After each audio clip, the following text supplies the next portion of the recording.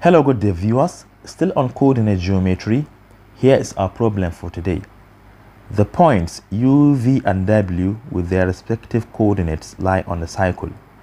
We are asked to show that UVW has a right angle which is 90 degrees.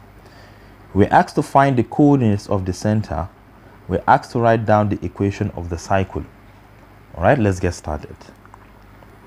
A. Suppose we have a cycle like this. According to the question, there are 3 points U, V and W on this cycle. And A part asks us to show that UVW has a right angle, meaning UVW is a triangle. And the only triangle that has a 90 degrees is a right angle triangle. And we know that from the cycle theorem, it is only the diameter that can sustain an angle of 90 degrees to the circumference, because this triangle is an inscribed triangle on a cycle.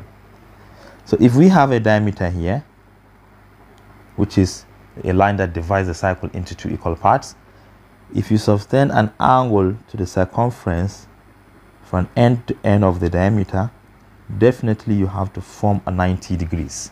So this is our main goal. But how can we testify whether this UVW has a right angle? We can apply Pythagoras rule, which stated that the length of the hypotenuse, which is the longest side, if you square that, it will be equal to the sum of the square of the 2 other lines. We have the opposite squared plus the adjacent squared. So this is the only way we can test whether that triangle has a right angle. I want to sketch any form of triangle because we don't know which leg is the hypotenuse. So let's assume this is U, V and W with their coordinates. Let me start with U. We have -2, 8, then V 7, 7, and lastly we have -3, -1, -3, -1. Okay, we are going to apply distance formula to find the length of these 3 sides. Let me start with UV. UV squared is equal to x2 minus x1 squared plus y2 minus y1 squared. I'm not going to write the variables, rather substitute directly. We can choose any point to start with. Let me start from U. We have x, which is -2, minus x here, which is 7, all squared, then plus 8 here for y, minus 7 here for y again, all squared. So let's simplify this. This is equal to -2, -7 is -9, squared is 81, plus 8 minus 7 is 1, and 1 squared is 1.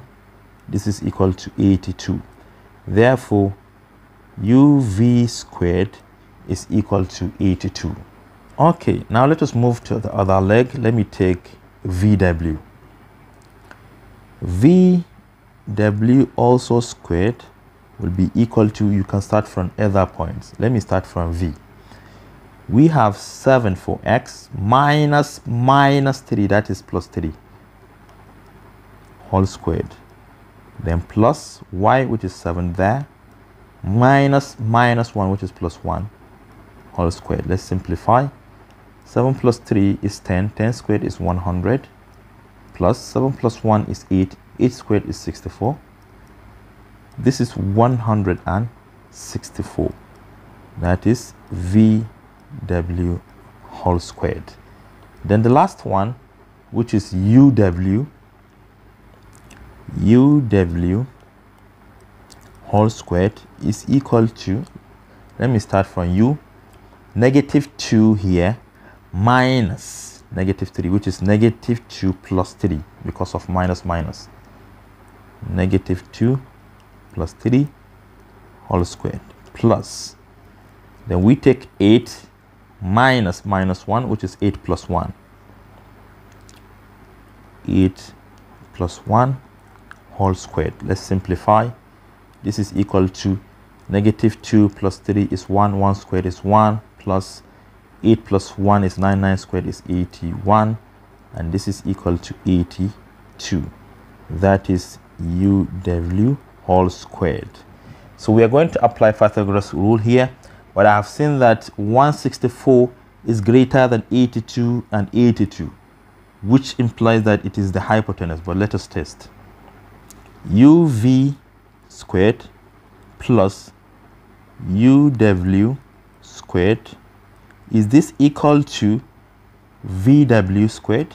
VW squared. If this is true, then we conclude that that triangle has a 90 degrees or has a right angle.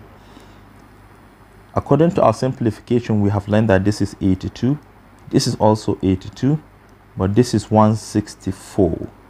Is the left hand side equal to the right hand side? Definitely this is 164, which is also 164. Then we conclude, hence triangle UVW has a right angle. Answered.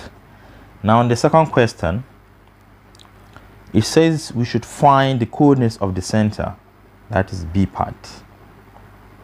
So the B part, let us draw a cycle. We have seen that this is the hypotenuse, which is what? VW. So let us draw a diameter here. This is diameter. And what are the coordinates of V and W? For V it is 7, 7, and for W it is -3, -1. So this is -3, -1, while this is 7, 7. So how can we obtain the center of this cycle? The center is just the midpoint. I remember how to find the midpoint. Midpoint is always the coordinates of x2 plus x1 divided by 2, y2 plus y1 also divided by 2. This is how to obtain a midpoint. So now let us substitute this. This is the same thing as x2 plus x1, that is 7 minus 3 divided by 2, 7 minus 1 divided by 2. Let's simplify this. And this is equal to 7 minus 3 is 4, and 4 divided by 2 is 2. 7 minus 1 is 6, 6 divided by 2 is 3. And hence the midpoint is 2, 3, which is the center of that cycle. 2, 3. So we have answered this question. Then the last one, it stated that we should write down the equation of that cycle. How can we do that? Remember, the equation of a cycle in standard form is given as x minus a whole squared plus y minus b whole squared equal to r squared. A and b are just the center of that cycle, so therefore x minus 2, because a is 2 here and b is 3, plus all squared, y minus 3 whole squared, and this is equal to r squared. All right, the only thing we need to find is the r, which is the radius of that cycle. And there are different ways in which we can find the radius of the cycle. We can find the distance from the midpoint down to w, that is from the center down to w, or from center down to v. Okay, let us use VC. What is the distance between V down to C? You should know that VC is a radius, right? This is radius from the center down to V. So let's find it. We want to find VC. VC is equal to the square root of what? x2 minus x1 all squared plus y2 minus y1 all squared. So this is 7 minus 2 squared plus 7 minus 3 squared. 7 minus 2 squared plus 7 minus 3 also squared. And if you like, you can square both sides. Remember that this is the radius. So radius is equal to the square root of 7 minus 2 is 5. 5 squared is 25. Plus 7 minus 3 is 4. 4 squared is 16. Therefore, r is equal to, we have square root of 41. And since we are looking for r squared, this is equal to 41 if you square both sides. So the only thing we need to replace here is r squared, which is 41. So here is our equation of a cycle. Finally, we can substitute the value of r squared. So we have x minus 2 whole squared plus y minus 3 whole squared, and this is equal to r squared, which is 41. And hence this is the equation of that cycle. Thank you for watching. Do share to your learning colleagues, and don't forget to subscribe to my YouTube channel for more exciting videos. Bye bye.